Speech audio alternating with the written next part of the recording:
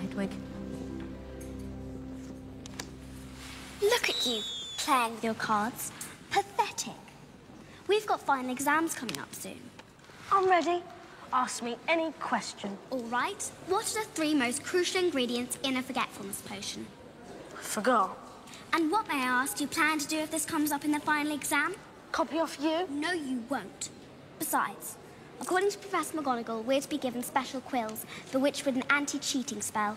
That's insulting. It's as if they don't trust us. Dumbledore again.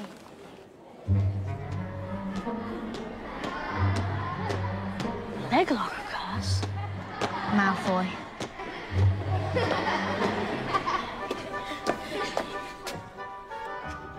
You have got to start standing up to people, Neville. How? I can barely stand at all.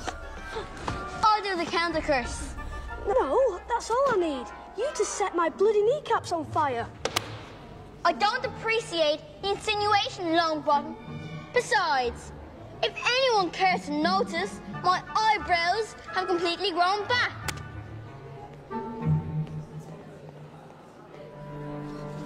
I found him. Dumbledore is particularly famous for his defeat of the Dark Wizard Grindelwald in 1945. Go on.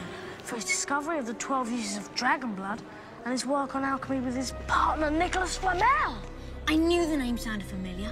I read it on the train that day. Follow me.